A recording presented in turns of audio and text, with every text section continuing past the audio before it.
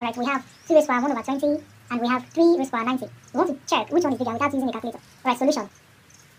Now, what we do, we have 2 raised to power 120, and we have 3 raised to power 90.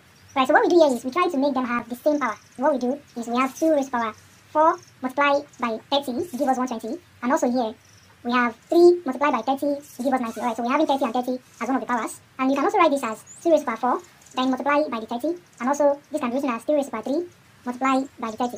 Alright, so we know what 2 raised to power 4 is times 2, 16. This gives 16 raised to power 30, and we have this 7, so this gives 27 raised to power 30. Alright, you can see they have the same power now, and from their bases, alright, we can compare their bases. We have 16, and here we have 27.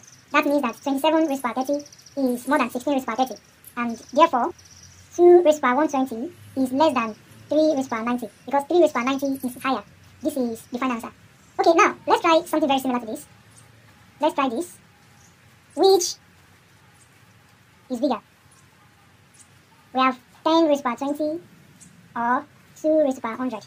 Alright, so which one is bigger between these two? Thanks guys, don't forget to like, comment your answer under the comment section, share this video, and if you are not subscribed to this channel, please do subscribe. See you next time.